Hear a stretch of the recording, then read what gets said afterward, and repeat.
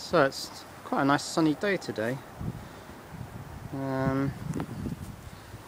although we've got some cloud covering the sun at the moment, but it's been quite nice. But you know, it's getting later and later in the year now, and I'm having some of the usual problems I get with solar panels in the winter, and that is that the panels are down on the grass. I mean, one of the troubles is leaves, of course. I'm having to sweep the leaves off the panels continuously. But the other problem is that the hedge is a bit overgrown. I need to cut it back.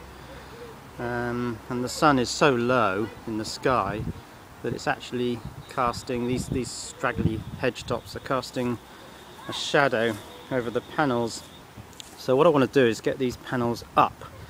And one idea I had last year was to hang them on the fence, and you can see I've got a screw there and another screw over there, and I just sort of hung one of the panels up on the fence.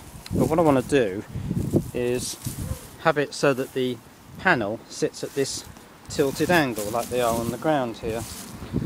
So I thought, why not get some double slot shelving, like spur shelving, run a couple of uprights on the wooden uprights of the fence, and then by having a smaller shelf bracket at the top and a larger one at the bottom, I could tilt the panel on the fence and have it at the right angle. It's quite, with the sun low in the sky, it's quite a sort of high angle at the moment. The panel will be fairly upright.